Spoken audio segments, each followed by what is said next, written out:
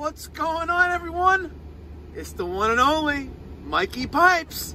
I'm back, ladies and gentlemen. I am back. It is a little before 8 p.m. Sunday night. It is January 31st, 2021. Just got back from vacation. Literally landed about 2 hours ago, maybe 3 hours ago. Got a nice tan going on. Yeah, I'll show you that shortly. But on my way to save in 0.1 miles, keep left. On my way to save the day. We have a Burnham gas-fired boiler. She's a power venter, and she runs for a second. She turns off.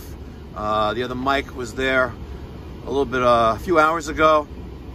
Keep left. It doesn't have parts like I got, but we'll get it up and running. So stay tuned, guys. I'm back, guys. Here's one of the 26%ers behind me. And we are working on this Burnham.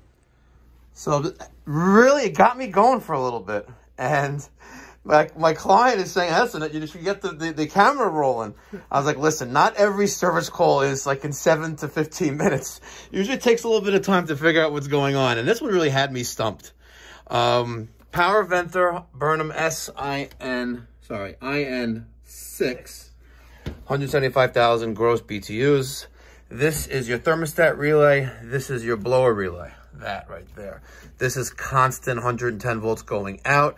This is coming in. This is 110 volts going out, right? And at first I suspected maybe it's a thermostat relay. So we jumped out the thermostat over there. Still no change. Then I happened to touch the pressure switch, and it kind of did some noise and went from there. And then I'm just checking voltages, and I looked at the electronic ignition module by Honeywell, now Residio. I don't know why they did that. They licensed out their name like that, but whatever. So the homeowner was playing with the manual for quite some time, and I was like, you know what? Let's go to the manual. So I go to the manual, we go through all the steps, and does the blower energize? Sometimes yes, sometimes no. So we'll go to no, and then we go over here, and we go through all these troubleshooting steps. Is the water level okay? Is the pressure gauge, the pressure control set? I already bypassed that, wasn't doing anything. Do I have flame continuity across my rollout switch? Yes. Do I have 24 volts at the relay? Right? And there's a little error right there, but you go down here, 24 volts at the thermostat relay 1 and 3, which is here, right? The blue and the gray. And I didn't have 24 volts there. And I'm like, safety circuit issue. So the next thing is, right, do you have 24 volts at the pressure switch, right? And, sorry, do I have, no. Hold on. I lost something here. We skipped a step. Oh, so we had 24 volts there, sorry, right? And we went to the pressure switch. There was no voltage there, and boom, now we're at the low water cutoff. And I look at the low water cutoff, right? And as soon as I touched the cover, it started to behave itself. Now let's watch this thing start up, right? I got my pressure switch back together. I have the new thermostat relay there. We'll put the other one back, or maybe we'll change it, who knows. But it'll go through a startup cycle. All right, still auto resetting. But, of course, now it's not going to do it. We wiggled it too much. We wiggled it too much. We did the wiggles. Fixed it. We fixed it, but she needs a new low water cutoff. Let's see if we can duplicate the problem again. Let's put the cover back on. And we'll see.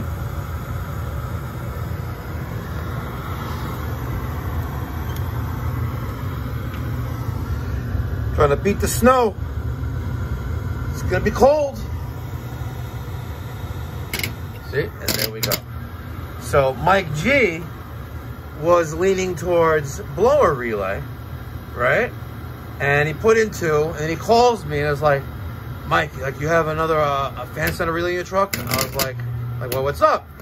And he goes, listen, I replaced 2 of them, and I need a 3rd. It's not right. And I was like, Mike, don't be a parts changer.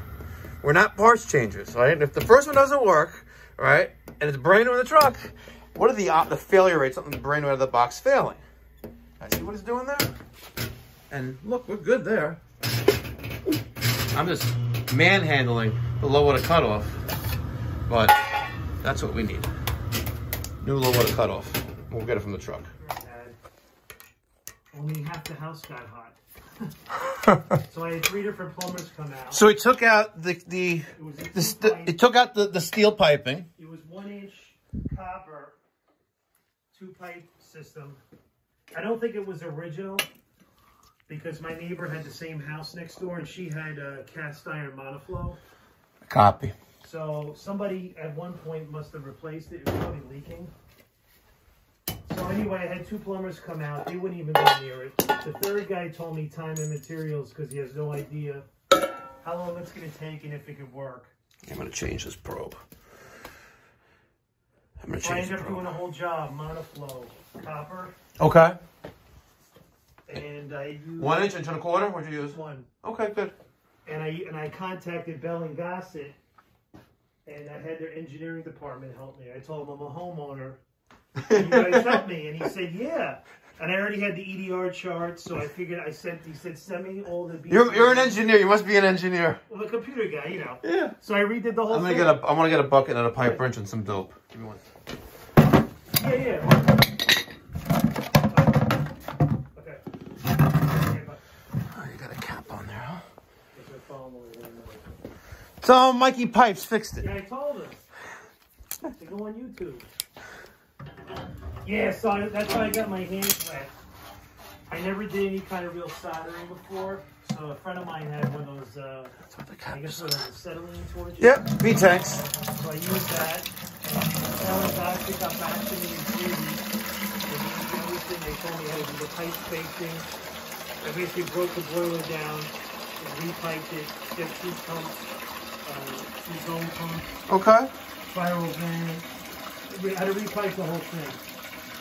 They were very good, I tell you. And you kept the cast iron rad, yeah. right? And then I went to the supply houses and they were. I don't know why you have such a big boiler here. Well, it would help if they insulated the steam header piping and put a smaller boiler in. Because it's the ranch, right? No, Cape. The Cape, yeah. 1,200 square feet. Yeah, 1,200 square feet with a huge boiler. We did an IN6 about a month ago. Yeah. The guy who had the fish tank pump on his workbench. He got an IN6, Yeah. and his house 3 times the size of this one. Well, I have a friend who lives in Garden City, a 3-story house. I don't know, over 3,000 feet. And they have 175,000. Exactly. See, a lot of guys, they take out something. Let's say it's 175, and that's what they give you back because they don't know how to do the math, or they don't care, or they're just lazy. But I'll never grossly oversize a system. It's just not right.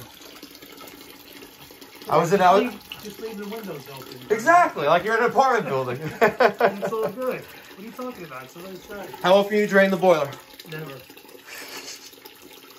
It's never been serviced. I hear you. How bad is it? Well, it's not terrible. It's not terrible. So get a little more water out of it, and then we're gonna pull out the probe, replace the probe. Yeah, we should be good right there. Below the water line. All right. Let's see. Get a wrench on that.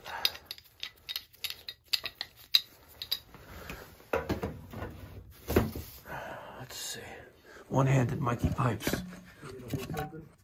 Yeah, it will be all right. There you go.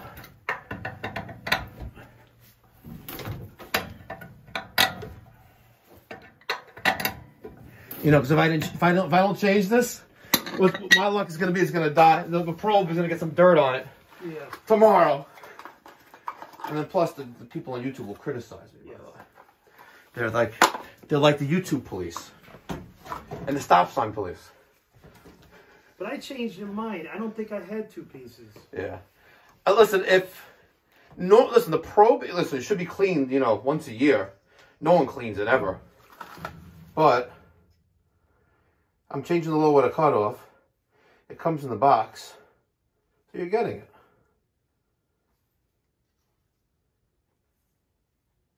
And I didn't blow through any stop signs to get here. Good. I was going to ask you that.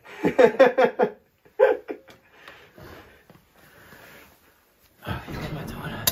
A little bit more.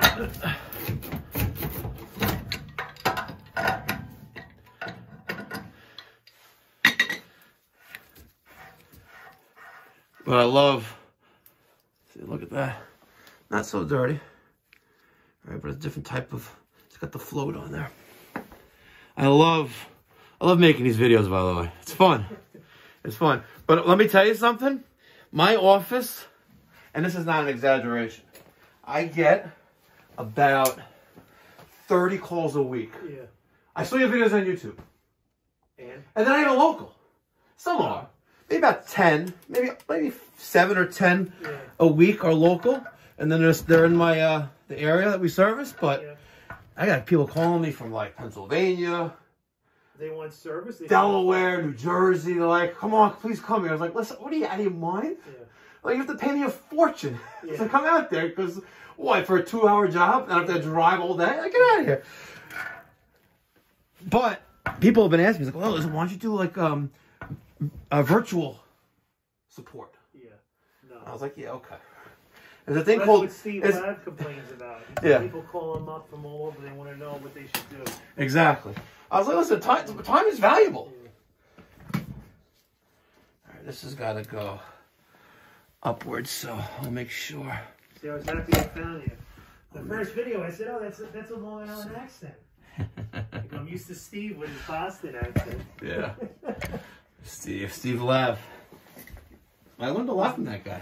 What? He's a good guy. Except I'm blocked on his channel for whatever unknown reason. I've been watching him for probably 4 or 5 years. Yeah. I just want to get a little extra on this.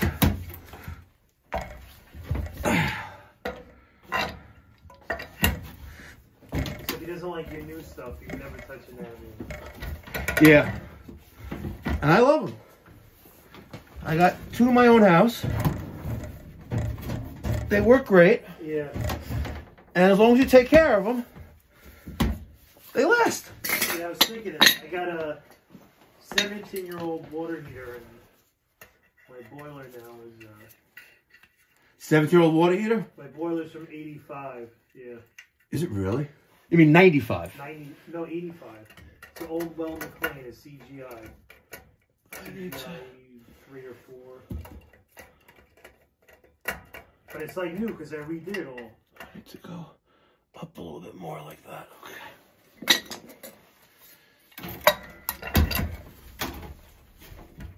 Everything on the outside has been replaced. New spark plug, gas valve. The gas valve went when I moved in. That sucks. I should probably have you check the combustion, and we never did that. It was a long time ago. Yeah, if you ain't checking, you're guessing. Years ago. I don't have that equipment. I didn't have that knowledge. Stuff's expensive. It died in the middle of the winter, and Blackman had it. I picked it up.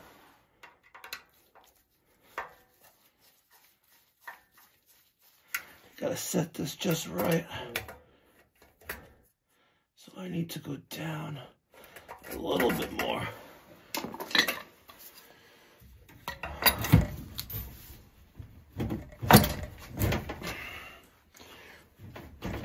Right there, it feels good. All right. Yeah, I guess look good right there.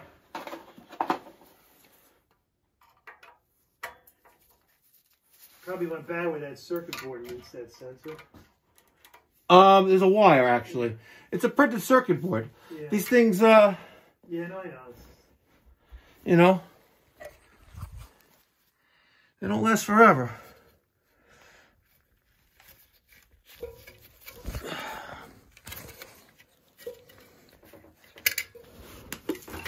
All right. We'll connect this, fire her up. All right, let's fill her back up. Just pulling cold water. Bring that up about halfway, a little more than halfway. While we're waiting, turn that on.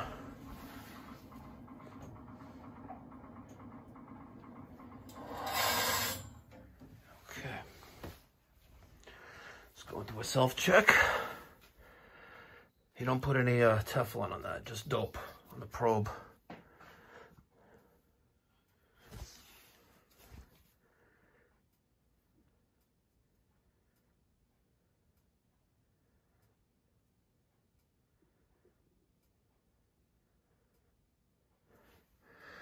She's taking her sweet time though. Here we go.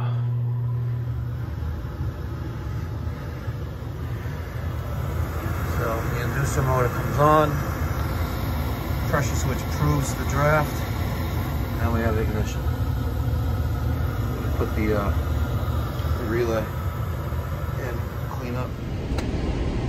So that was a pretty good service call, you know. It almost, that's at Burnham steam boiler was kicking my butt for a little bit. Honestly, for about 30 minutes, it was kicking my butt. And then I was like, you know what? This is insanity. I'm doing the same thing in different parts, but expecting different results. And you know, at the end of the day, I popped open the manual and followed the flow chart and found the problem being the defective board on the low water cutoff. So I replaced the low water cutoff with the probe, put on some dope on there, and got my 26%er up and running this evening. And as you can see, it's snowing. So time to go home. May God bless. Keep you guys safe out there. All right. Mikey Pipe signing off.